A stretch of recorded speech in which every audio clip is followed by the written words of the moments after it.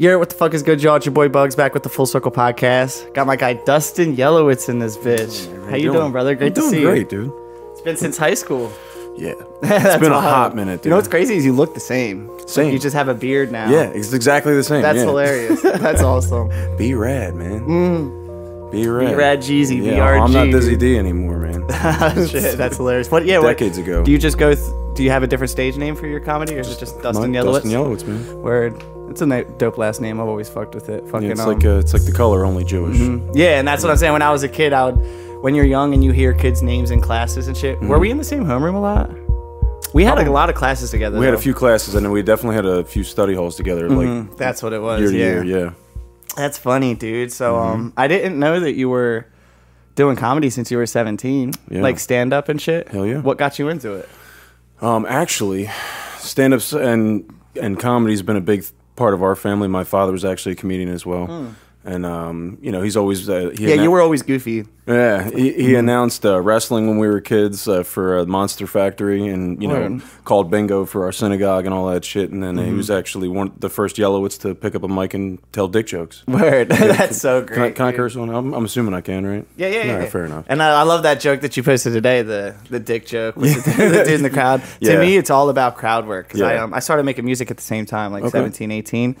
And I danced before that, but I started writing for real after that. Nice. But my next step is to master DJing, and then I'm gonna do stand up too. Really? But because I host a lot of shows, so there's a lot of breaking the ice and crowd work I have to do with 50 Philly rappers. Okay. I gotta keep everybody in a good mood. Hell yeah. So I can't just be like, yo, what's good, y'all? You gotta be able to work I gotta talk shit. That's I have awesome. to be goofy and shit. So I'm naturally doing crowd work already. Yeah. So, and I'm a writer. Do you usually throw a joke in while you're Yeah. But I make awesome. myself the joke. Okay. I always make It's the best comedy. Like when something fucks up with the DJ, I just make the crowd say, DJ, fuck up. And I take all the blame for it. So it's like little things like that. But it's understanding the nuance of the crowd work. And it is the confidence about doing it. Because when I see your videos of you doing the crowd work, there's no sense of like, you know, that jittery feeling that you get sometimes. There's no sense of I shouldn't be saying this. Yeah, you don't even show what it. I'm feeling. Yeah. And what I'm feeling. Sometimes people can't hide that. No. And it's because it's a natural feeling. It's a biological thing that people do, but there's a way that you can keep it calm and handle that shit. So I do want to commend you on that. From the clips I saw, that's dope. You're like really ripping it. I like it. I appreciate it. And I know that you're gonna build from there. Fucking how is the comedy scene out here in Jersey or Philly? It's a little different from when I first started. I took a little bit of a hiatus, and I came back, and I've been working with these guys at AC Jokes. My buddy Mike Merck. They've been helping. AC Jokes. Yeah, they've been helping me get into the circuit a bit. I've been hosting a few of their Berlin shows. That's always good because you get a minute here and there when you're introducing. Yeah, well, I usually run a 10 to 15, and then if you run like 10, you do a little quip in between, you know, announcing people. But trying to get more feature and headliner spots because I got a lot of stories. Fuck yeah. Yeah. So is that your style is more storytelling than typically, yeah. I mean, I love making fun of myself and you know and talking about things I've been through in a funny context. So absolutely. That's the best way. Humility and also that's good because there's no ego involved with that. Yeah. But I'm not sure what my style would be yet. It would definitely be based around a lot of crowd work. Okay. I would definitely do a lot of that, but I would probably do like ba-da-da. Those kinds, okay. You want to do like one-liners, riffing. You want to riff it. Yeah. More than a storytelling. You got to find your voice, man. You got to find the type of comedy that speaks to you. If that's comedy is scary. Like that's definitely as a musician, being a drummer, or rapper, or singer. There's nothing scary because it's just you and talking. It's like full-on judgment. So that's why the only reason I compare it to hosting because there's a lot of goofy moments at these events where. If it's a certain person that has the mic, it's going to stay weird and awkward in there. Yeah, for sure. So you have to be awkward to fix the awkward. That's the only way you can fix it. But so where are you mainly doing them out of now? Like, is there spots in Atlantic City? I haven't done any shows in Atlantic City yet. I've been doing the shows in Berlin at Robert's Bar and Grill. It's attached to Paris Catering. And then, they're going to work me up to the bigger rooms hopefully soon. Yeah. I'll be going to their show. It's happening next Friday. Word. Yeah. Yeah. What do you think about Texas, the comedy scene going on out there? Comedy mothership, and you have like the whole, you know, Kill Tony scene out there. I would love to do something. I would love to do Kill Tony too. That'd be awesome. That would be the one that I would love to. I feel like they try and gear it towards people who've never done it before. I think they do. That like so what I hear is that they have 200 signups. I'm sure you have to pay to get a ticket to go or whatever. Well, it's different. You sign up and then there's the show. They keep them in the room. I think they keep them in the bar over there. But it is a luck of the draw. You have to be out there a lot for it to happen. I got kids, man. That's not happening. You can't just go there every week. That's not happening. Yeah. You have to be really lucky to get some pool, or just get in the scene here and have it bubble up like that. But or just make your own scene out here. Yeah. That's what it's all about. Just what you try and do. Yeah, and constant content, and like it's art at the end of the day. It's not content; it's just cut into chopped forms. So it's sad that it's kind of gotten to that point where it has to be content. Is that recorded from the building? Like, does Roberts record that, or did you bring your setup? I record that. Yeah. Do that every show, dude. Yeah. Everything. I need to get me one of these cameras, man. That's what I need. That was all done on my phone. That's probably why it's all blurry. No, it doesn't matter though. It's more about, at least you have it. Yeah. At least you have it for real. Because when it comes to like this, it's different. It's like Coco Evolve, when I got involved with them and they started shooting all this stuff for me. That's when I was like, okay, I see the difference in quality, but at this time everything was also switching to reels. So shooting it like this, where it's horizontal, it's that's obviously for YouTube and shit, but to chop it up, you have to zoom it in and do all this extra shit, and the algorithms are so different with what they push. They want you to use the app, not like Final Cut before it. Right. You know, they want you to add the You got to add a sticker in, you got to put the right hashtag on it. And that shit makes it look ugly to me. You know, I want it to be clean. I'd like to get to the point where I can hire somebody to do that, because I want to focus on this. You know what I mean? I want to focus on you know, finding out where people have been, you know, finding out what people are trying to do. I feel you know, and working on my comedy and getting it out. You know? Yeah. I don't want to focus on what sticker's trending. You know, I don't want to focus on what hashtag I got to pick up. Oh, what camera lens you need. Exactly. Well, I mean, that I don't mind, because learning how to edit and stuff was fun. Yeah, it was fun to learn how to do that. And now I'll always know how to do it. So why not? And you can put anything together at that. But everybody good enough at it that I can hire somebody to do it for me. Yeah. Everybody should learn how to edit a little bit, just like, even for family shit. Computers just in general. So you have it. I feel like I'm just like technologically inept. You know what I mean? And it's all been one giant learning curve. Yeah. Do you physically write, or do you like type it when you're writing bits or stories? So I do a lot of like silent driving, and like I'll try and think of something, I'll bid it out in my car. Listen to music in the car either. I mean, I do a lot. If I get into like a certain mood, you were bumping when you pulled up. Yeah, hell yeah. Well, actually I was listening to a friend of mine's podcast. Oh, word. Yeah, and I was I do a lot of like silent driving, and like I'll work on stuff, or if I think of something funny, I'll write it down, and then I'll just write the thought down, and then later on I'll look back at what I wrote down throughout the day, like, all right, what can I make about this, and then, you know, try and go into it, and then I try and equate it to life, because if it's not coming from a real place, like what are you even talking about? Yeah, that's kind of I guess I kind of did do it. I have this side thing I do. They're called Buggy Rants, and it's just a minute of me bitching about shit that I hate. Okay. So like, where do all our socks go, for example? Like, we always lose one of the socks. They fucking disappear. And I looked it up online, and apparently the dryers actually eat them. Like, it just goes in the fabric just goes into the dryer. But when I did that turns into a bit, you know? I'm bitching, like, where the fuck are all my socks at? Like, where do they go? And that's a comedy bit. There's something there, you know? So my rants can turn into a stand-up bit, what I've noticed. You know, and it's actually a lot of comedy I've noticed is just people bitching. Just make sure it comes from a real place. No, it is, yeah. No, like those socks, when I did that, actually, how many did you find? Dude, it was like right in the beginning of the pandemic, and I ordered like 2 fucking packets of socks, dude, and one of the packets was just gone. And this is actually an argument my wife and I have had before. They disappear, dude, and 6-7 months later, I have like a trindle bed under my bed. I pulled that out. They were all under there. So I must have like did laundry and like pushed the bed back. And so when I did that rant, that was from a real place. Like, yo, where the fuck are my socks at? I'm not allowed to ask for another pack of socks. Like if my wife's at Target or my mom's out and she's shopping, like if I ask for a packet of socks and my wife finds out about it, she'll punch me in the face. Oh my god, dude, socks? Nothing like a fresh pair of socks, I'll say that. So snug, they just the white ones, and then you put the lighter. You ever do that when somebody's got a fresh pair of white socks? Yeah. That's and just light the lighter on there and see it. I used to take those lighters and like make the flame huge. Oh, the crack lighters. Yeah, that's I have one in the room actually. Yeah, that's some Marlton shit, some pyro Marlton shit. How do you feel about Marlton? Did you like growing up there? I still live there. Do you? Yeah. What town? What do you mean? What neighborhood? Yeah, I'm in Country Farms. Literally, I grew up in Country Farms, and I'm like in the same part of it. That's I'm wild. about 4 blocks away. But I did a lot of traveling in between growing up and before you went back. Coming back. But I always say I didn't make it too far. Word. Yeah, I mean, I'm only an hour away from there, but it's at the shore. It's way different down here. It's a good place to raise a family, man. It's quiet, and 15 minutes one direction, you're in Philly, and or 20 minutes, or at Camden and at the concert centers and. Whatever, man. Either you're near a bunch of shit, and then half hour away, you're at the shore. Yeah. So you enjoyed growing up in Marlton? Yeah, for the most Marlton was part. so weird to me growing up. Why is that? Because it was just so clicky. Typical 2000s movie, like whatever those movies were like. Like not another teen movie kind of stuff. Yeah, like straight up like that. I just saw the sections off like that. But a person like you didn't care. You were nice to everybody. Chameleon, dude. Yeah, same with me. I was nice to everybody. Well, and the people who would be polite. If you meant well by me and my own, you know what I mean, and you were down to party, we were all good. That's facts. Yeah, that's facts. Marlton's an interesting place. It breeds a lot of different people. But I found your podcast from when you did one with Kyle Scott. Yeah.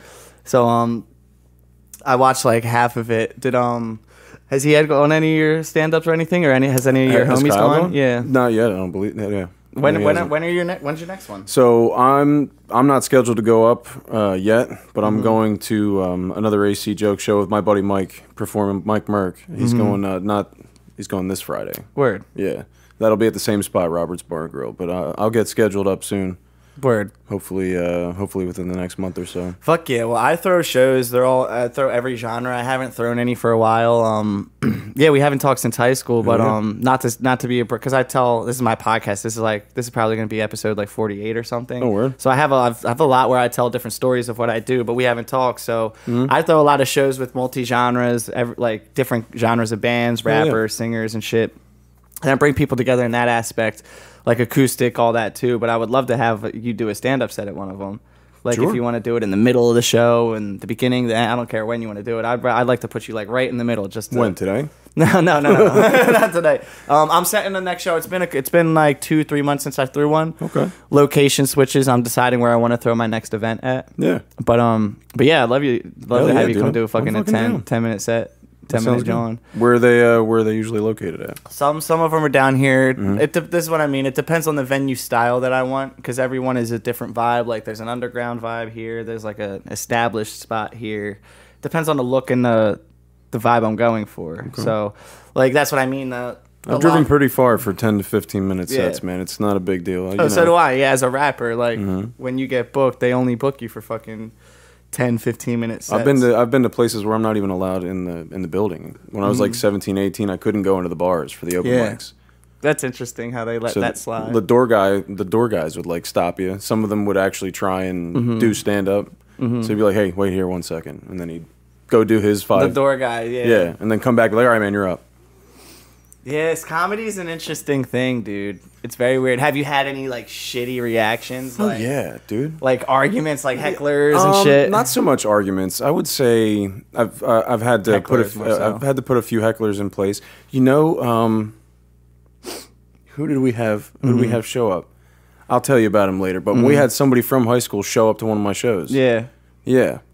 And they just heckled you? He's just like, I know you. Oh, in the middle, dude. I'm in the middle of a set. You don't want to name drop it? We'll beep it. I'll beep it.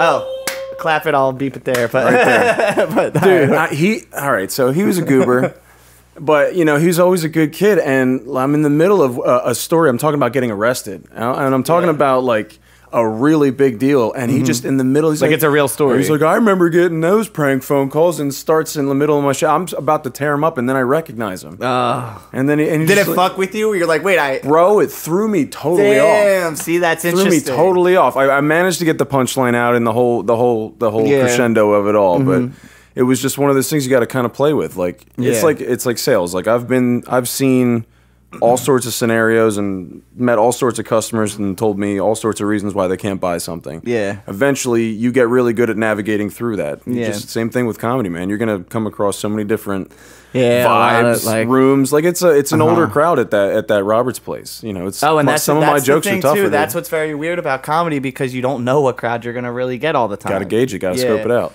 Like if it's a quiet crowd, if it's like, because the thing about my music is I make every genre. So if it's R&B people, I'm doing vibey shit. If it's rap, I'm rapping. But then there's trap rap where people just want to mosh. Then I got to do hype shit, you know? Whereas comedy, if you're just a dirty comic, you got to find some way to... You have to let the audience bond with you a little. Yeah, you can't just start off with dropping C-bombs and whatnot. You know what I mean? You gotta, and I've done that, and it doesn't always work out well. Yeah. If it's the right crowd, maybe. If they know who you are and they kind of expect it, sure. But if it's a random assortment of people that most of them probably aren't even there to see you, especially starting off. Yeah, they're there to eat. Yeah, they're there to eat. I ain't know there was comedy here, Yeah, man. And that's the thing too. You have to when it comes to bombing, it's like, just like I said, the DJ fuck up thing. When it comes to that, you kind of have to call it out. Roll with it. You have to be like, oh shit, am I bombing right now? See, but in comedy, you don't want to just be like, oh, that joke sucked, and you don't want to. You just keep going. That's some people's bit. Some people's bit plays with it like that. Yeah, that's not my style. I'm just gonna say some off the wall shit. If you like it, you like it. If not, I'll refine it for later and keep going. Got to get it out. You gotta understand what it feels like to say it out loud. You know what I mean? Do you run through your shit like as far as write, like that's what I mean by writing it. So you have the idea, you write it there, and then you just play it in your head and keep it there, and it's kind of different every time? Or is it like word? Because you know how some comics have a set, and it's like that's what they do. So it depends. Like if I know I got a 40-minute set coming up, I can kind of wing a little bit more because I have that wiggle room with time. If I'm a host and I'm supposed to do a tight 10 or a tight 15 and get moving and announcing people, and I want to keep on the schedule, you have to have a bit of a routine. You have to have those ones that you can time out in your brain. Yeah, pass. Yeah. Well, just like the 1 to 2 minute stories, the little quips, scope the place out a little bit beforehand and see if there's somebody you can fuck with in the front row. Yeah, that's the thing too. If you go to a comedy show and you sit in the front, you better... you better be looking like some people do it on purpose. Some people just get shit luck, man. They just go up in there and shit. That's interesting. So the heckler, that's a whole other side, because as a rapper, like, I mean, I've never gotten hecklers. I'm joking. Fucking but when it comes to rapping, it's like people hate. So you have to rap good, especially as like the typical situation with battle and stuff. But when it comes to performing, like when you're rapping as a performer, and then you're singing, it's a completely different reaction that you get from the crowd. True. But then when you rap, sing, and then kind of do some goofy stand up in between it, I found a way to mesh it. So that's why I'm just waiting for the right time to do my first stand up. I want my first stand up to be on Kill Tony, straight up. I want it to be on Kill Tony, but that's like a long shot to be picked. They only pick like 10 people per episode. I mean, South by Southwest is in a couple weeks. It is in Texas, right? The Kill Tony shit? Yeah, it's in Austin. It's interesting. Because I have another buddy who wants to do stand-up too, but that's why I was like, I like talking to different comedians to see their style, just like I like talking to different musicians, seeing their style. Do you have like a routine worked out? Nope. But I have, like I said, there's buggy rants. So I have like 12 of those recorded, which I can mesh into it. I have some specific goofy jokes that I would do, which is... I'll say this, your first time being on Kill Tony would be ballsy. That would be epic. Ballsy. That would be so epic. I want to do that. I'd be nervous with the experience. Well, the thing is, I wouldn't be nervous to do the thing. I'd be nervous with them talking shit. Nah. And because they're going to be that's more natural to me. Well, yeah, that's the roasting side of it. And I'm a rapper. So, I can do that. Like, But if you have, especially with them, it would be easier to have some things in your back pocket. Why don't you do comedy rap? Just like, that's the Lil Dicky thing, and that's why he got so big actually, because there wasn't many people doing it, and still not. I don't know. That feels weird to me. Does it? Yeah, rap to me it's more like a poetry journal thing. Okay. Like music to me is just a journal of emotions, whatever I'm feeling, whether it's happy, cocky, sad, emotional. I use music as that outlet. So to do I say goofy shit. You just described everything I believe with comedy too. Yeah. See that? So all right. So that's interesting. Yeah. I'm definitely gonna start writing a bit like a set out, but I guess it's just connected bits. I'd love to hear it. I'll give you some notes if you want. Definitely. I will be honest, and I'll let you know. I even, if you'd like, I can even give you my spin on what I think would make it funny. I should straight up just do one and add fake audience laughs, like, and then I'll send you that, and then that'll be. Or you could do what Andrew. This is Schultz, where they're supposed to. I think laugh. Andrew Schultz was doing it. He was doing like YouTube specials, and it was just silence. Yeah, like it was like pandemic stuff, and it was just silence. He was just saying his jokes, and he kind of like just knew people were laughing behind the screen. Yeah, so there was no audio of laughing. Yeah, and it's shit. not a Seinfeld show, man. Yeah. You know? No, I'm saying to make it goofy, like so you guys could imagine where it would be. That'd be fucking great. Yeah. No, I'm definitely gonna get into it ASAP. Like, I've been thinking about it a lot, and like I said, I love the things that you're posting and shit. Thanks, man. But what's your favorite thing about it? About what? Comedy? Yeah. Like, what really made it? Because your dad did it? Was that the main thing? Well, my whole upbringing's been pretty much don't be afraid. You know, no fear. Say what's on your mind. Because my belief has always been if people know where you're at and know what you're thinking, and you're always upfront about what you're feeling, anytime they cross the line, they made that choice. Yeah. So everybody really kind of knows me. You know, through my humor, through talking. And the thing I love about comedy most is I talk all the time. I'm a salesman. So, like, I have to be kind of restrained. And there's little quips throughout life that I just would love to tell somebody to their face, but things that would probably get me fired. But with comedy, like, who can tell me no? Who can tell you're me allowed to stop? And it all comes from love. It's all perspective and all that, you know, but... It's very freeing to say what's on your soul, not just what's on your mind, but what's on your soul. And it's good intentions. It's to laugh. Hell yeah! It's not to like bitch or bicker about it. I'm an addict, man. Through and through, I am an addict, and I'm addicted to that feeling of making an entire room of people laugh. Yeah. Just like you're addicted to everybody bopping to your shit. You know what I mean? It is, yeah. That's what it is. It's that adrenaline rush. Everybody should feel that, whether it's comedy, performing. Athletes feel it. There's nothing like, it's not about being the center of attention. It's about some form of connection that happens with the crowd that you can't really explain, and it is an adrenaline rush of that no drug can give you. I've described it as like vindicated uncomfortability. Like you put yourself into this position so of vulnerable, so vulnerable, and you're at the whim of your art. And then you get that instant feedback, that instant gratification that you would get from like a Coke bump or something. That's what I'm saying. That instant gratification, and it's just that you feel so vindicated in your thought and your feeling.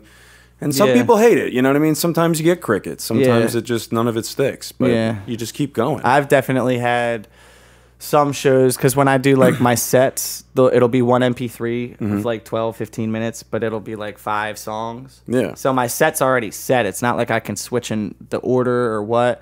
And sometimes I'll pull up and the crowd isn't what I thought it would be. So I'm doing like my singy stuff in front of a crowd that wants to hear rap. And it's good to be different, and that has worked sometimes, but sometimes not. People sometimes just want to fucking rage when it comes to that stuff. So some people just want to go off. So yeah, having certain sets prepared for things like that. I'd love to have, you know, enough time recorded down, like on a special or on a set, that I could just get it all out. Yeah. Do you have enough to?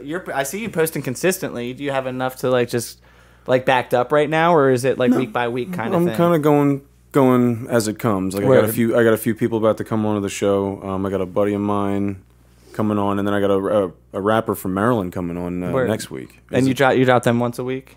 I'm trying to. Word. Trying to. It's hard to be consistent with podcasts. Dude. Yeah, we just lost my dad about a month ago too. No shit. It's been, sorry about that. Nah, thanks, man. It's been tough to get through. I'm not even through, but you know what I mean. Like, it's just to consistently get with it. Yeah. You know, it's definitely lit a fire. Yeah, for sure. It's interesting what those things do when those things happen in life. Because for me, I never lost anybody in my life until 2019. But it all, like, I lost like 6 friends within those next 2 years. And I curled up in a ball and just, I didn't stop creating. I painted it all and I documented all of it. So that's the cool thing. But at the same time, it's like, you have this vision of where you'll be in life and who's going to be there when you make it to the top.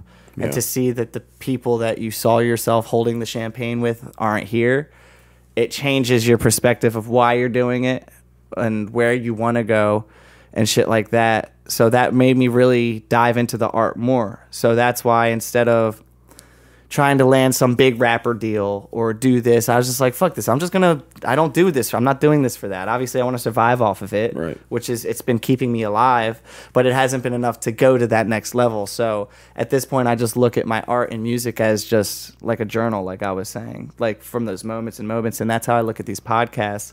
When we listen back to these in 4 or 5 years, same thing with yours, you're going to be like, oh, I remember how I felt during that time. Yeah. And that's why I didn't do it. And we'll learn from our past way more with these clips and shit like that. Oh, yeah. And it's, and also like these freeform conversations, this feels like a little bit more of an interview. I don't do this normally. I don't normally ask questions, but I'm interested. Like, I'm interested in your style, what got you into it, things that, because comedy is that's a scary road to go down. Because like I said, I can hide behind the music and the art and the vibe of it more, not the art, but I can hide behind literally the sounds of how good it sounds sonically over me actually being vulnerable. Right. Because if I was just to say those things, that's like, oh shit, like this kid needs some help.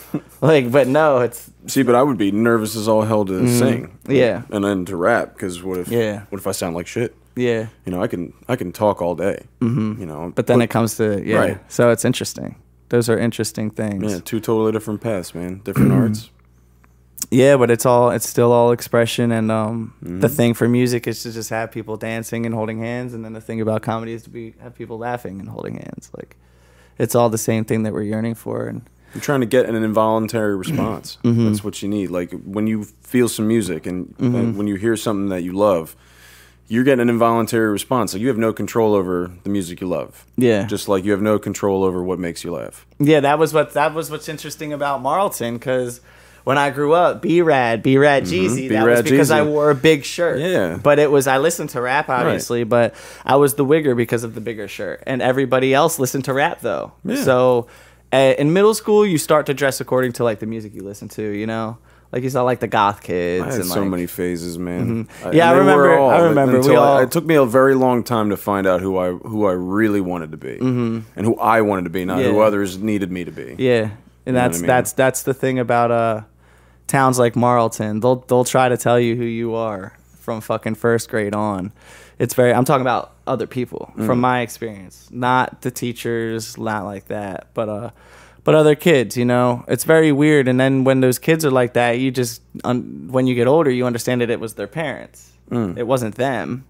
So now, like, my anger towards certain groups or anything like that as a kid, because when I became popular, like at 19, when I started the Cyphers and I was like semi-viral, a lot of the kids that were talking shit on me in high school wanted to like be my friends at the party, which is like a very weird. So I dealt with that like fake fame thing at 19, you know, and I was able to navigate it. But it's also a drug, and that's a drug in itself, because I felt like I had made it.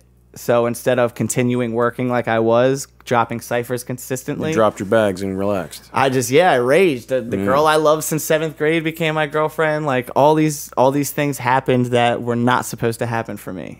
And then before I knew it, a year and a half went by and I got a DUI. So that completely shifted a lot of perspective on what I was doing, and that explains my work ethic now. So like we were just saying, it's hard to have a podcast every week. This will be like the 5th, 6th one that I have waiting to drop. And then I have like my live performances and all that too. So I'm set for like the next 2-3 months to go, and that's why I like doing podcasts like this, because they're timeless. Yeah, it's not like we're talking about the Super Bowl right now. It doesn't need to be dropped tomorrow. Sure, it's more of a timeless conversation that can be stamped, you know, and you can look back in those moments and shit. But when is your next show? I'll be right back. Yeah, no worries. I don't. Like I said, I don't have any planned at the moment, but I plan on catching some open mics soon. If you're interested in working on some stuff, there's nothing better than kind of getting your feet wet with some open mics. I'm definitely down, dude. It's probably the best place to pop your cherry, as opposed to a multi-million viewer forum like Killatony. Like, don't get me wrong, that would be absolutely badass, and I would support you 1000%. I would be like, that's the most big dick thing I've ever seen in my life. My dad walked around with a big dick for 70 years. Shit. That's so great. The simple fact that that would be your first stand-up would be like anybody who'd be willing to do that on their first like cherry popper is just an iron cock. And I'm totally down. Like that's exactly what I want, dude. Do it. I think the joke that I do would be enough bullshit for them to oh shit. Ooh. Sorry guys, we have the UFC fights on. There's some big fights tonight. I do need this to not go the distance right now, and to keep my parlay. Wow, that sounds like a good shit. Good shit. No distance. He's still wobbly. Fucking that won't happen again. I'm sorry. See, you talking about the phones. We talking about keeping the phones away, and the fucking television has someone getting knocked the fuck out. He's still asleep. I try not to swipe. I try not to. I try to watch YouTube or long anything over 15, 20 minutes. Swiping so bad. When my dad was in the hospital, man, and I had to like just kind of escape a little bit, so I dove into the phone. Like the swiping gives me anxiety. So like. Shout out to any of you know, Twitch stream gamers out there. Yeah. Like, you guys are the real ones.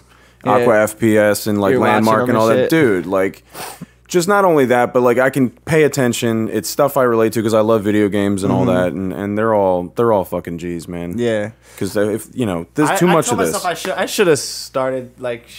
I promised myself when I bought the PC, if I fucking download a video game, I'm going to stream it. Didn't stream it. Just played video games again.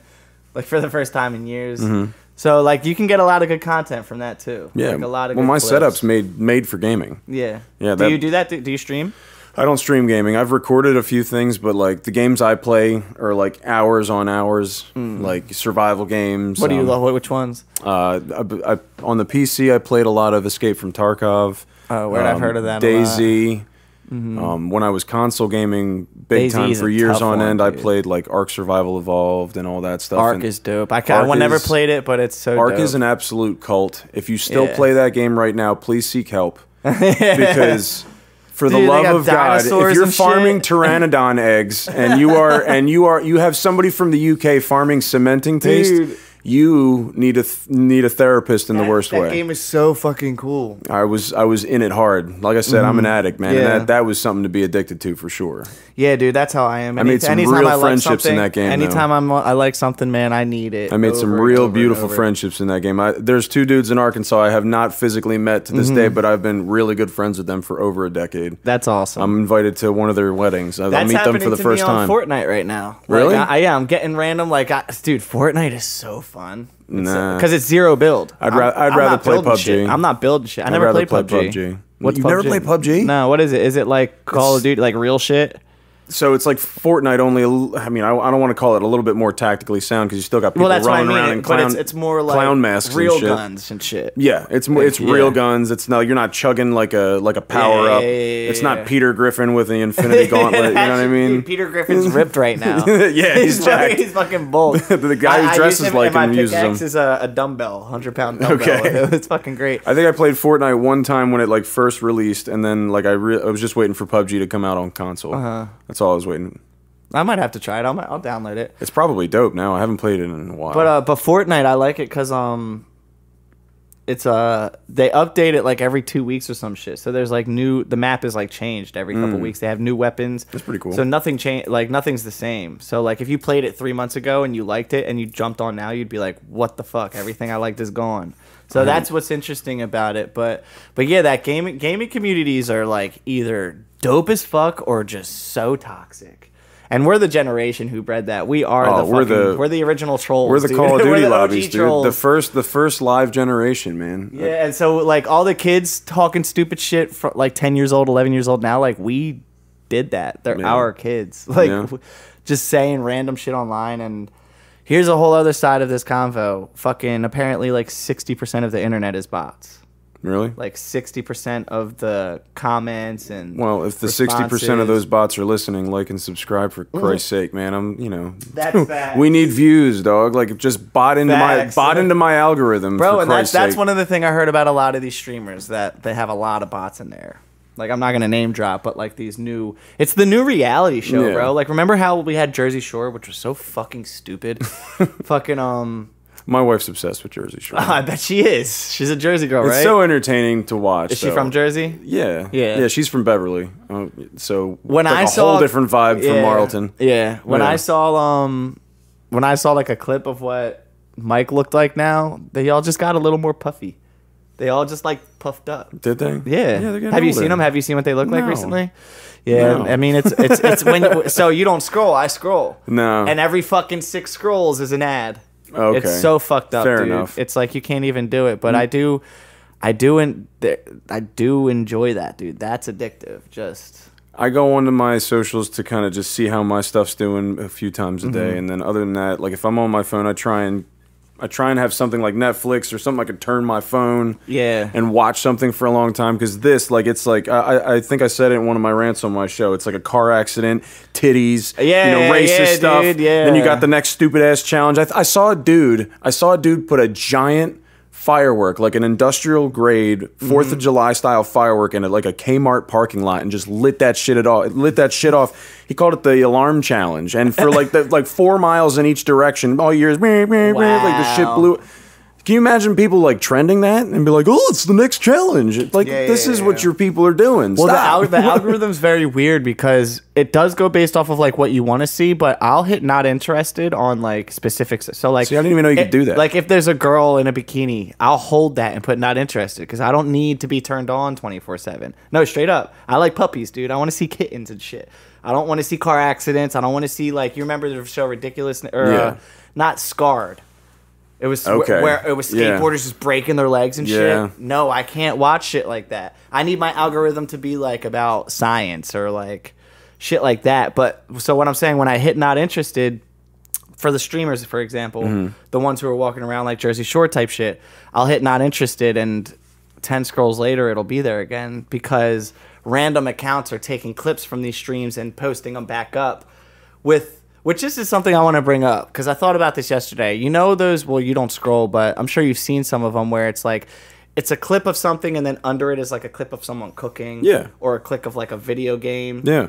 Those people who have those accounts, they make like 5, 10, 20 grand a month because they have like 5 different accounts doing that same thing. It's really that much? But yeah, well, it's on TikTok, it's $1 a fucking 1,000 views. When you have 10,000 subscribers, every 1,000 views is $1. So if every video they drop is getting 50,000 views, you know, they're getting a lot of money. And but this is my point. A musician, I drop a song, it's copyrighted. If you post a certain amount of that song length on your page, I get the money that goes to that. Right. But if I change the pitch of it, you get nothing. Yeah. So same thing with the content. All these podcasts, I guess it's helping build the podcast because it makes people go. But at the end of the day, there should be some trickle down Bidenomics in that. I think that's what my cousin and all his friends at the SAG-AFTRA strike were fighting for. You know, a lot of the streaming, a lot of the writers, a lot of the whole, all of them. They were getting boned on royalties and rights. Like there's like 2 people making a couple million, and everybody else is like below minimum wage in some cases. It's ridiculous. It's fucked up, and that's honestly the whole entertainment industry. And you see it with actors right now. They were going on strike all summer because like actors are broke type shit because they're. It's weird, bro. But when it comes, like, I would rather Hollywood scene is wild right now. Yeah, I never wanted to, even with the music scene and the entertainment industry. Like, I've seen some shit. I've gotten in those doors that you want to be in and seen behind that curtain, and those rumors are real, dude. Like some old dude trying to bang you in a road. Not me, but someone else. And I saw it. And to keep a long story short, when you see shit like that, to make a long story long, that was a bad joke, but but when it comes to shit like that, dude, now you're talking about morals and why you do it again, and what will you do to get the success that you want.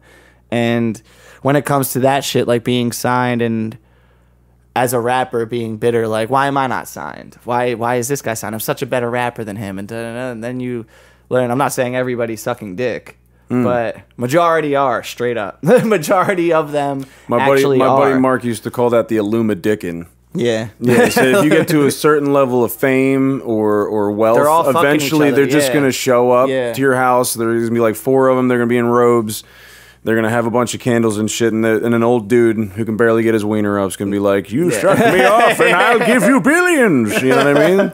It's so fucked up because it really is fucking true, dude. It actually is. And I guess when it comes to a level of like, I guess, power that these people obtain with the money, they get so bored.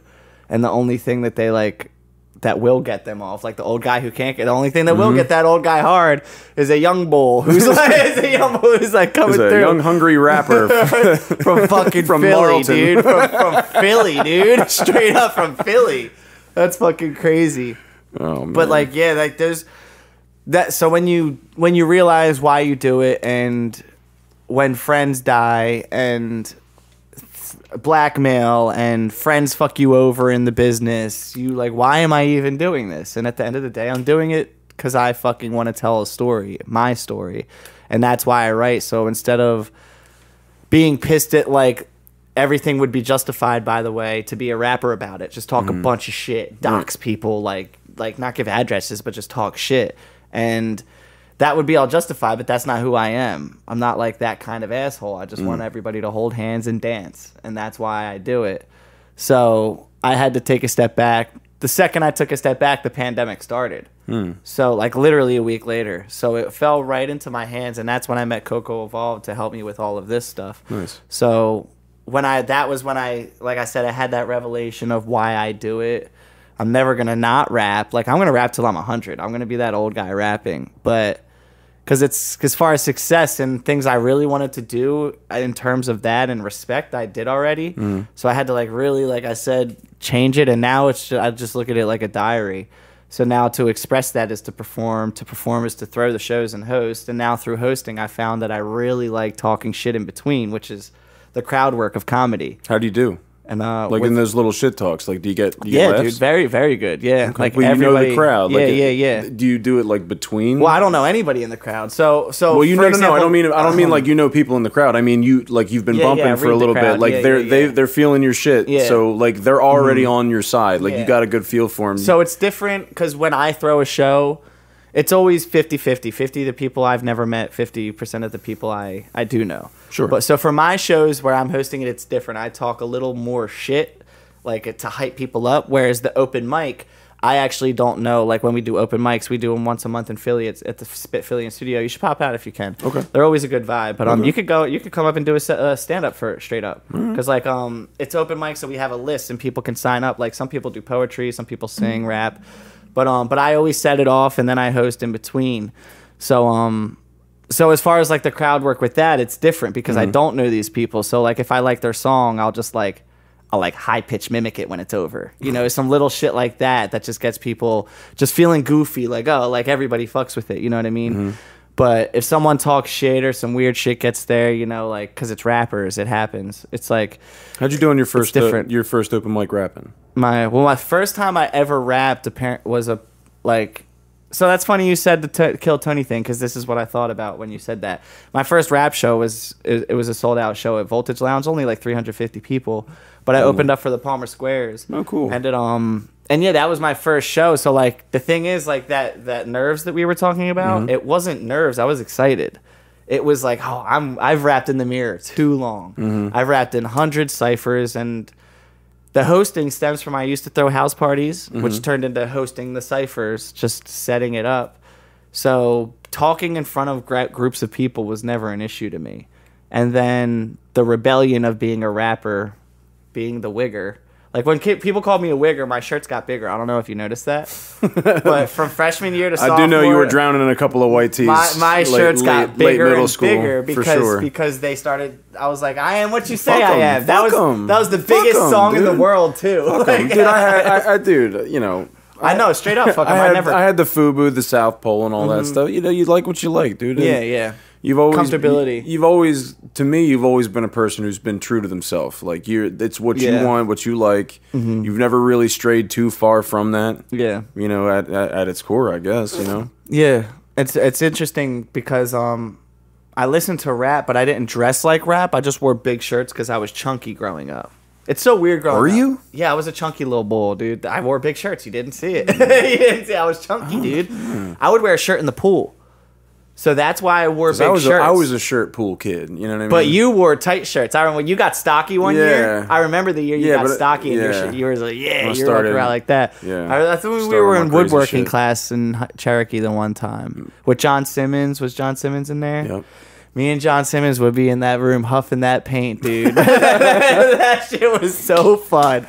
Rest in peace, John, dog. Rest in peace, Johnny. So fucking. I miss him so much, dude. I do too, dude. I miss him so much. Because that was one of my best friends. Dude, that was such a weird thing for me at that time because to navigate Cherokee, half the kids hated me from that clicky fuck him, he's a wigger, and then John Simmons, the kid that was beating all of them up, and it was like huffing paint with me and being my friend, and it was very weird popularity in Cherokee. Because John and mine's group was like, you had Aunt Thomas, you had you could bleep all the names out if you want, but you had Billy, you had Kevin, you know what I mean? We were also John Geidel. We were also goddamn different. You know what I mean? You had Dan Chung. You know, I was confused about that because we were also goddamn different. I was the wigger, but John Geidel was walking around with big shirts too. But John Geidel could fight. Yeah, well, John Geidel was more likely to slap somebody. Yeah, people knew he was tall, and people knew John Geidel could fight. Dude hit puberty at fucking 7th grade, and everyone's like, he could dress like that. That's fine. And unless you've been in a couple fights, people I guess didn't respect. And no one had ever fought me. When you hung out with John, when you hung out with Simmons, it was gonna happen eventually. Eventually, because and I'll tell you this, man, I've been in several fights in front of John. That dude, if somebody were to ever jump in, he always handled it without question. Him and Billy would always fucking be like, nope. I heard the stories, and then I saw one of them too. So I forget what it was. It was a carnival. I might have been one of the ones. I hope it wasn't the carnival because that's one I lost. No, it wasn't. It wasn't you. It was John and all I remember is it wasn't near the carnival. It might have been near Savage Field or some shit. But all I know is there was one tiny spot, like a huge field of grass, and there was like the smallest square pocket of fucking concrete, and that just happened to be the one spot that John slammed the bull on. But John was getting, you know how he sagged his pants, like so John was like only falling because of that shit, but was able to roll out, scramble out of it, and get it. Johnny was thick for a hot minute. Yeah. Until his early 20s, he was a thick boy. He was a little thick guy, dude. Yeah, I played football with him from Pee Wee League all the way up to high school, man. Like. Dude, that kid was so funny too. He was the best, man. He loved everybody. As long as you were the same thing, man. As long as you were cool and you were all right to party, and you know you weren't a douchebag to the people he loved, it was good. It was all good. Yeah, it should be. I still talk to his dad and his mom and his brother every now and again. Wow. I gotta go get my bike serviced and see. Yeah, I talked to John. I talked to go out again. Me and his brother collabed in the pandemic. I just asked him to send me a little piano thing, and I basically hip-hopped it up, chopped it, and had my boy play guitar over it, and then put them together, and I just rapped over it. Sweet. Some pandemic shit. That was before all this came around. I was doing that, like, typical iPad video, like you're doing, like, with that.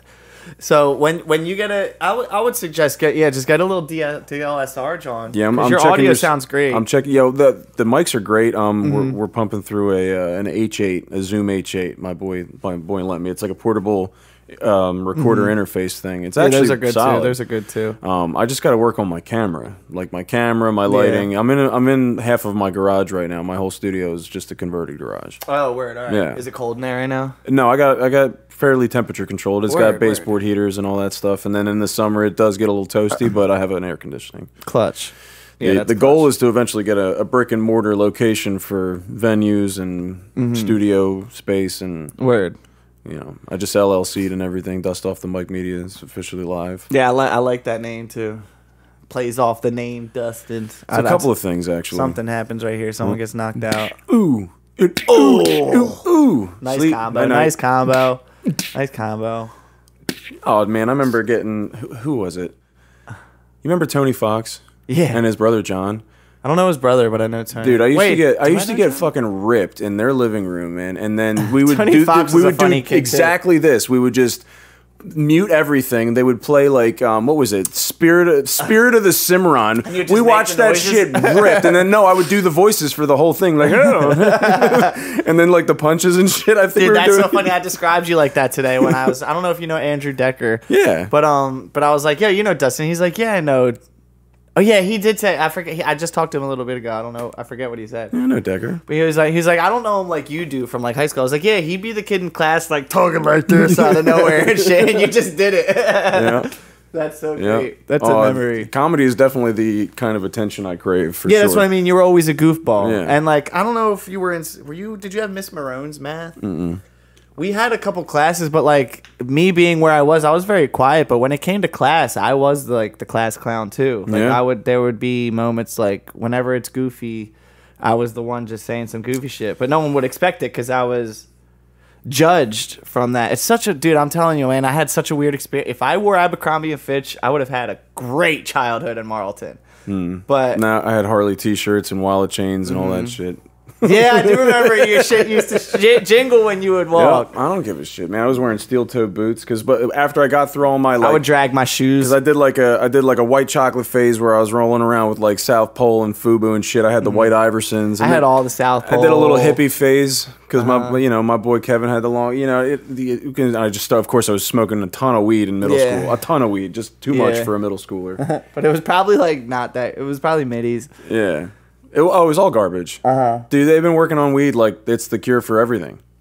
Like whatever is out there in circulation right now has to be curing something. Yeah, because they've made this shit retardedly powerful. Dude, it's actually I like switched to dabs for like I was on dabs for like 2 years, and like I couldn't figure out why I was depressed.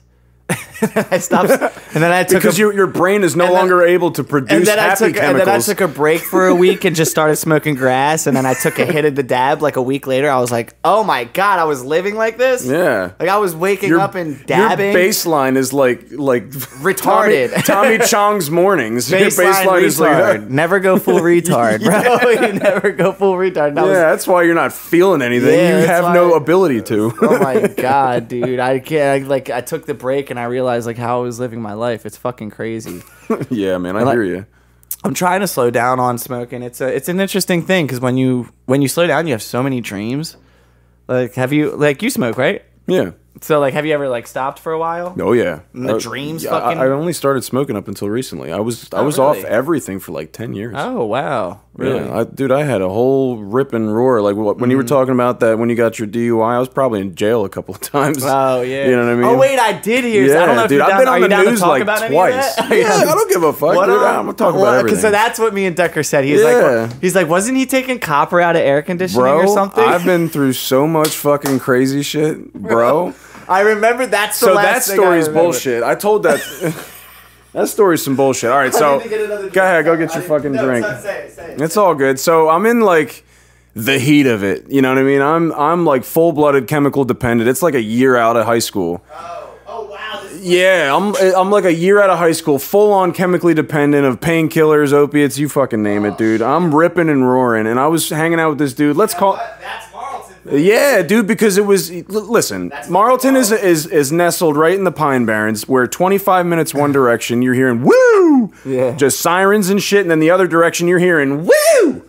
You know what I mean? It's just rednecks and crazy shit. So the only thing consistently you can do is drugs. It is rednecky in Marlton. It gets there. It does get there. And then like Chemung, Tabernacle, Chatsworth, and then it just then you start hearing banjos louder. So I'm in the heat of it. And I'm hanging out with this dude. His name, this dude Chris. I called him CeeLo. Just this big cock diesel motherfucker. He could always get shit and all that stuff. And he's like, "Yo, and we're gonna. My dad works for the Care One next to Scooters. Care One, yo, dude. And there's and he said they're tearing the building down so we can take the AC units." Marco used to work at Care One. Yeah, that's probably how I heard of it because Marco was probably working at Care One still. And so we get there. I got the little Chevy S10 pickup. Remember that with the Bob Marley sticker right on the tailgate?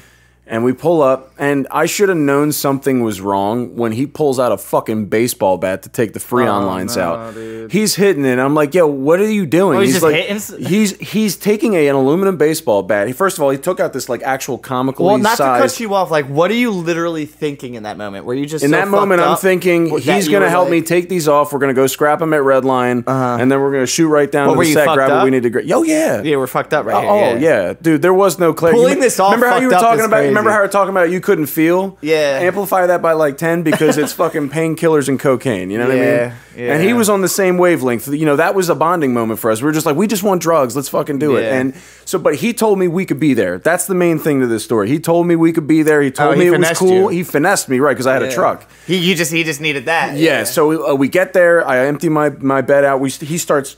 Boom, boom, boom, and takes it was like a comical pair. Wow. I want to say lawn scissors, but it was like an actual real pair of scissors, like this fucking big. And he starts like a school scissors. Dude, if I pulled him out, you'd be like, that is a joke. That is a fucking joke. Yeah, like he was opening a business. You know what I mean? Like, he's cutting the ribbon. Okay, so he starts taking it to the Freon line, and I'm going, hey, isn't that gonna explode? He goes, no, the lines are off, and then not 30 seconds later, oh my god, just dude. like a train whistle. And that's like freezing cold shit, right? I don't know what the temperature was because I jumped into my truck like this, and he's tucked behind the other AC unit. Oh my god! So all the Freon in the entire building is cold shit. Yeah, the entire Freon in the entire building is now shooting into the atmosphere. And that's like Care One shit. That's like it's Scooters. It's the Scooters roller rink on Eastboro. Oh, it was at Scooters. It was just in that parking lot. Okay, yeah, but Scooters wasn't even being ran at that time. No, dude, it was abandoned. I think they were using it for storage. But yeah, they were. Care One was using it as storage. So a cop rolls up, and naturally, I think he's going to chew our ear off about our unorthodox way of removing this thing. My cousin lived in that neighborhood right next to it. Okay. So we would always walk the trail. He probably heard it. We would always walk the trail to Scooters and smoke. And bro, you could have heard that. You could have heard that at the Medport. Did you go to Scooters as a kid? All the time. Dude, I loved What Scooters. Happened to roller rinks, dude? Drugs and the internet. I had like some of my first kisses there. Like Scooters was the shit. I had a lot of firsts there. Scooters was so awesome. Yeah. So anyway, my first dance battle. The cop rolls up, and I'm standing there by my truck. I think he's just going to give us a tongue lashing by the unorthodox way we're removing this air conditioning unit, and then I see CeeLo's face just drop, and they don't think you're because he goes, what are you guys doing? And then I'm like, we're allowed to be here, and then he goes, no, we're not. Oh my god! So I'm like, really, dude? And then I get arrested for defacing the property, and that was just one time I made the newspaper and probably the local news. Oh yeah, and that was the thing about Marlton too. Remember when they made the Facebook page? Yeah, Marlton loves to blow things out. They made the Facebook page when we were like 2019. I don't know, but you could go on just Marlton's Facebook and see all the kids that we were growing. Yeah, if you go back far enough, there's a few stories about me, and there's a few probably. So how much did that run you? Like how much did they charge you for all that fine wise? You know what? I don't remember it was north of $12,000 in damage. Wow. The dude I was with wound up taking onus to most of it because he did eventually admit that he's like, yeah, dude, I told him we were allowed to be there. So you might. I still had to eat a huge legal dick. Like I think I had probation for like a year or something like that. But he did take the brunt of it because he fucking told me we were supposed to be there. But oh my god, I wasn't thinking with my brain. I was thinking with my junky lizard brain. Some drugs, yeah, dude. And that's just like that's just one thing they caught me for. That's fucking wild. My DUI ran me about 20-25, and it was. If I didn't get pulled over, I would have crashed. Like, I woke up to sirens. I was asleep at the wheel, going 80 on one of the back roads to the shore. It was 80, like 3 in the morning, snowing in February in 2013. And about 10 years ago, and I had my window cracked because it was freezing out. Right. All the things you do to try to stay awake. And I had jazz music blasting, just like like that shit. Like some weird LSD nightmare. Dude, fucking. And I guess he was behind me for like 20 seconds with his lights on, and then he like went woo woo woo woo like real, and I heard it. Second I woke up, instantly sober, bro. It was so weird because I was blacked out. I only drink hard liquor. I only drink like whiskey, vodka. I don't drink. There's always a rum and coke. I don't drink beer. I don't drink margaritas or pina coladas. But I was celebrating this day because I had got my ciphers back on track. Because remember how I said I rode the wave of popularity?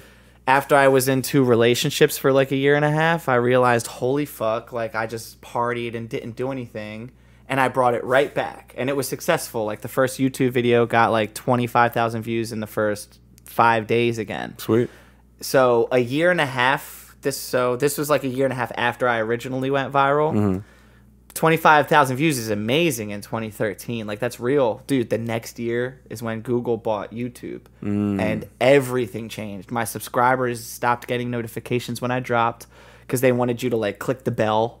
Yeah. So a lot of little incentives that people with emails from 2008. Yeah, I don't want to worry about any of that. I don't either. I don't want to worry about it. I just want to make stuff. I just want to talk. So that's why I just dropped. Yeah. I don't worry. I have a reel that'll get 20,000 views, and then I'll have a reel that'll get 10 views. It makes no fucking sense. I'm in what they call the 200 view jail in TikTok. That's apparently. Where I'm at. I don't know what that means. I don't really give a shit. It's like they ban your account if I don't know if it's a curse word. I don't know if it's a subject. Then I'm gonna stay in that 200 view jail. Yeah. So that's like fuck it. It's very weird, dude. It's such a weird thing to navigate when it comes to that. But my point is, I was celebrating that night, and do you know Tim Kempf? Yeah.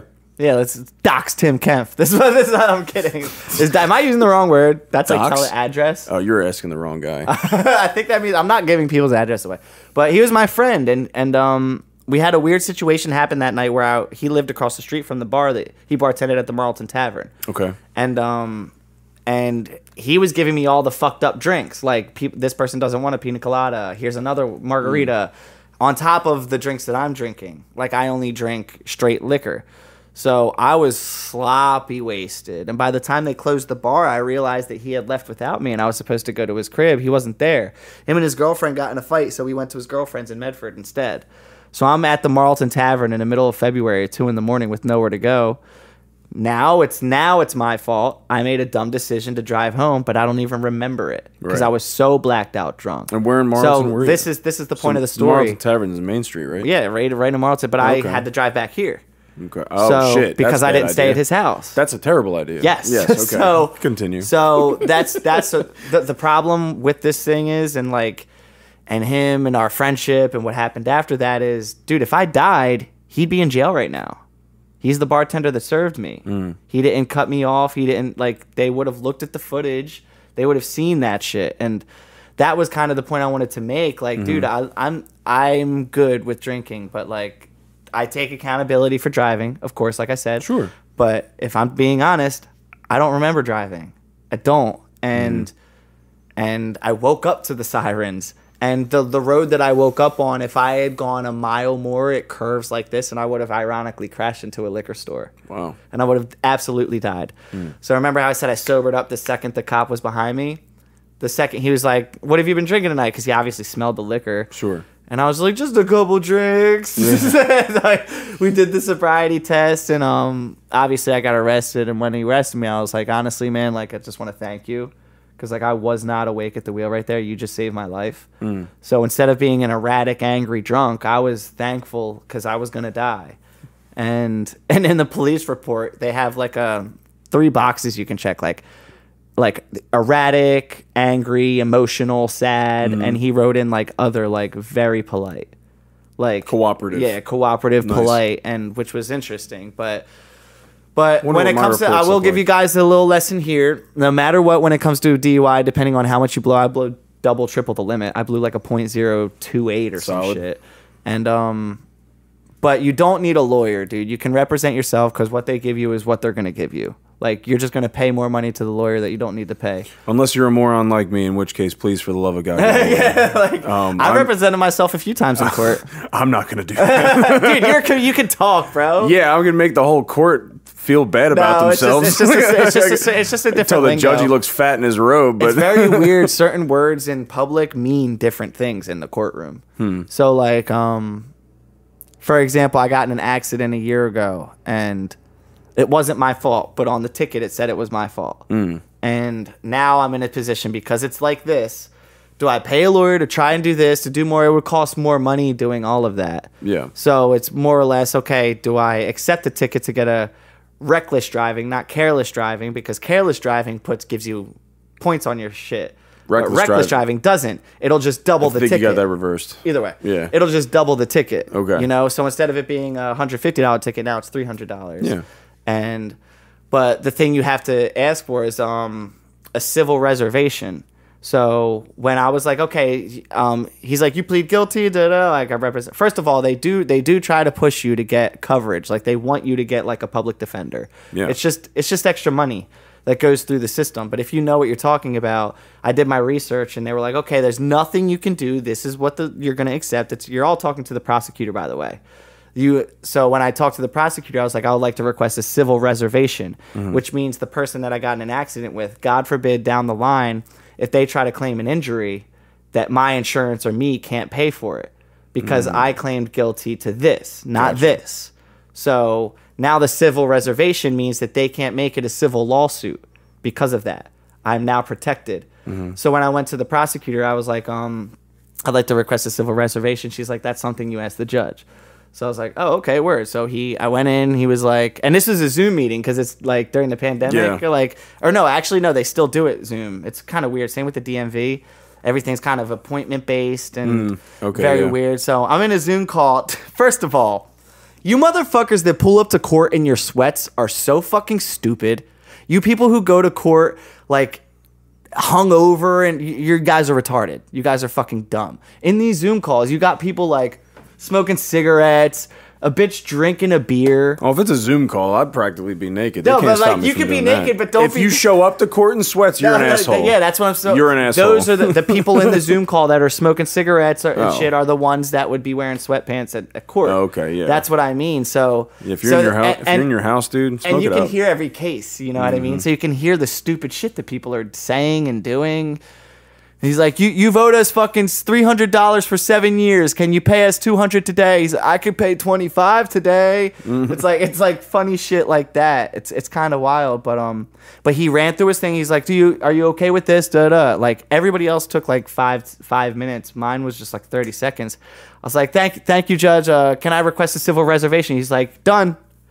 And I was out in 30 seconds. I know that everybody in that Zoom call was like, what the hell just happened? Fuck just happened, dude? Cheat code. Yeah, so like that's what I mean. Whatever, depending on your case, you can represent yourself because it's a certain verbiage that they use. Don't say anything extra. They have no emotion. Well, that's what the attorneys are for, though. Like they go to, you're paying them because they can navigate the bullshit. Yeah, they can navigate the words. They know what the lingo means. They know how to not fuck you. Most people don't know how to keep themselves unfucked. Yeah. Yeah.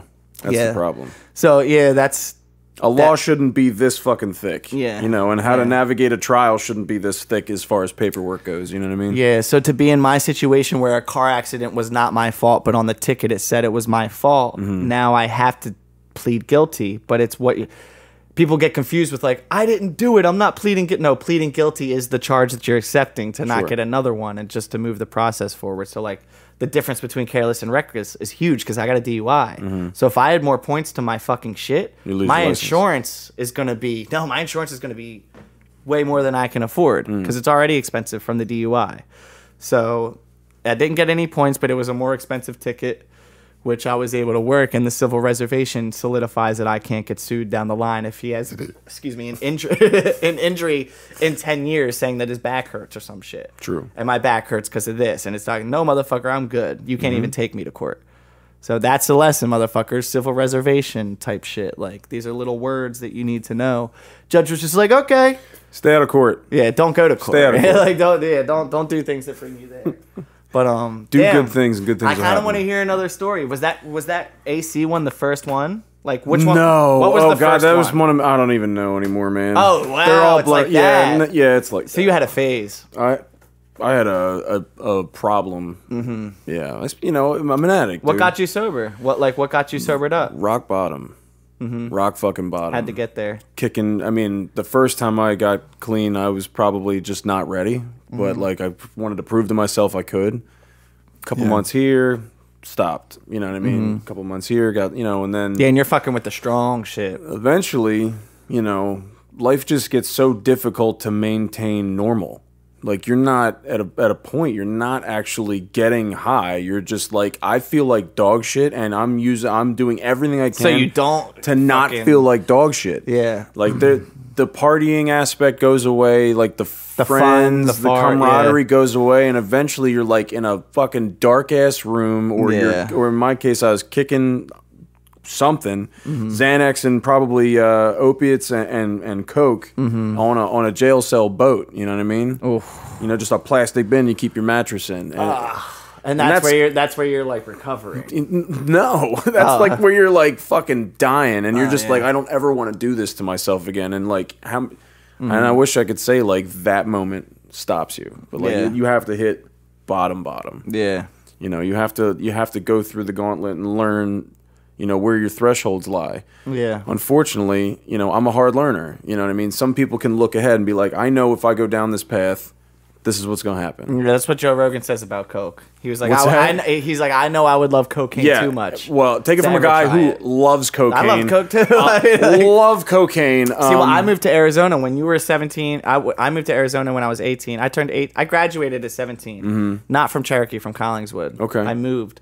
But I was young. So I turned 18 that summer. That next May, I moved to Arizona. Where my sister lived, and it was to become a rapper, like literally to find myself as a musician, write different genres, find my voice, literally, because rapping, there's this slight different inflection, just like singing happens. Sure. But my point was to literally party my ass off. I lived a block from the University of Arizona and didn't go to school. And talking about Jersey Coke versus Arizona Coke, no comparison. This shit is stepped on out here. So like when I was experimenting with peyote and the cocaine out there, like I just had a plate of cocaine in my closet, and I would just wake up like a dinner plate. And I would just wake up, do a bump, go work at Ruby Tuesday, party, go home, write about it. Sure. Wake up the next day and do it. And when you're young, see, I do have a theory about that too. I think people should party young, because if you try to party when you're 30 and never did, you're gonna fucking. There's so much pressure on there's so much pressure on that age, man. Like you hear people online talk about it all the time. I think Rainn Wilson said it. Rainn Wilson said it best. Your 20s are bullshit. Your 20s are fucking useless. You're just supposed to try everything and figure out what it is that you want. I do agree. And then your 30s is where you should find out what it is that you want and grind it. Yeah, whip it in the bud, dude. Yeah.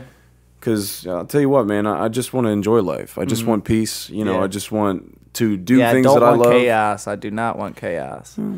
You know, and unfortunately, chaos is gonna find you no matter what. Yeah, you know, shit's just gonna throw itself in your face. This dude is a minus 1,350 favorite. You have to bet $1,350 to win $100. What? That's how much of a favorite he is. Oh shit! Do you gamble? So, I shouldn't. All right, don't. I shouldn't. I play blackjack at a casino every now and again. If it's like minus 100 and you gamble 100, you'll win 100. Oh. So if it's minus 200, you have to gamble 200 to win 100. Got you. He's minus 1,350. So you have to gamble 1,350. So if I want to win some money, I put $100 on the other dude, and then if you put 100 on the other dude, he's got to knock him the fuck out. He's probably like plus 800. So if you put 100 on the other dude, you win 900. It's crazy. They look quick as shit. Ooh. It's interesting seeing a heavyweights fight and then little guys like this. Yeah. It's funny as shit. But dude, it was a pleasure having you on. I'd love to have you again. Hell yeah, obviously, dude. We're gonna end this John and show him show some of his clips if you can send me some of them. Hell yeah. End it with this. But absolutely. But yeah, dude, I'd love to come on yours, dude. Thank you for coming. Man. Dustin Yelowitz, it's Buggy, y'all. See y'all soon. See ya. Backwards hat, dude. You look very intense right now. Do you have a Jersey tattoo on your arm? Yeah. You do? Oh, see, even he says it with grin. He's like, yeah. Tell me more about your bad life decisions. Come on, we got it. Just Jersey, just the outline. Come on, let's show everybody. Is it topographical? Is there a star over where you were born? Just in case we didn't know the shape of our state. Oh, that's awesome, man. Oh, you're from Berlin? Yeah. It shows, dude. Just so you know, Berlin has my least favorite type of person, and this isn't a shot at you, but my least favorite type of person in New Jersey is the kind of person who buys decommissioned police cars and then drives around as a fucking daily whip. If you are one of those people, I hope your airbags deploy on your ride to work. I hope you shit your pants on the way to church, Satan. All right? I have 3 fucking felonies. I don't need somebody to pull up behind me and just bargain shot me into a panic attack.